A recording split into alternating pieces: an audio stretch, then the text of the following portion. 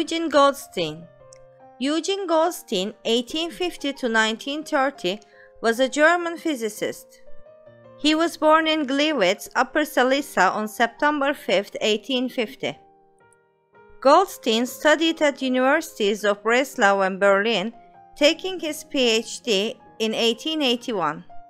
He worked until 1896 at the University of Berlin Observatory and then set up his own laboratory in Berlin. He died in Berlin on December 25, 1930.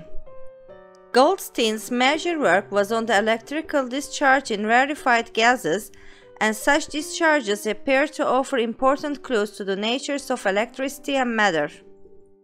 Goldstein, in 1876, named these discharges cathode rays and reported that, when they were blocked by an object, a sharp shadow would be cast on a fluorescent screen at the end of a vacuum tube.